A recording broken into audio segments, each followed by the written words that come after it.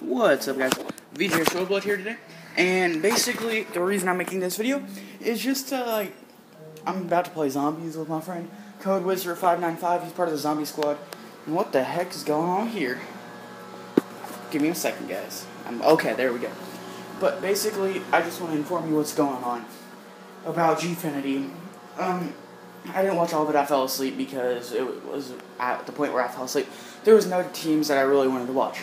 But basically, all I saw was Optic go up 2-0, Ozone Giants, they beat one other team, I forget. But basically, what this is about is Stainville. Now, if you guys don't know who Stainville is, he's on Team Envious. Stainville is like an icon, I guess you could consider Stainville, because he's been on the scene for a couple of years now, and normally when players retire, they wait they wait after the tournament to retire.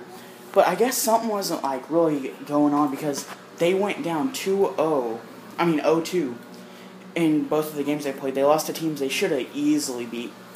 So I guess Stainville retired during the middle of Gfinity.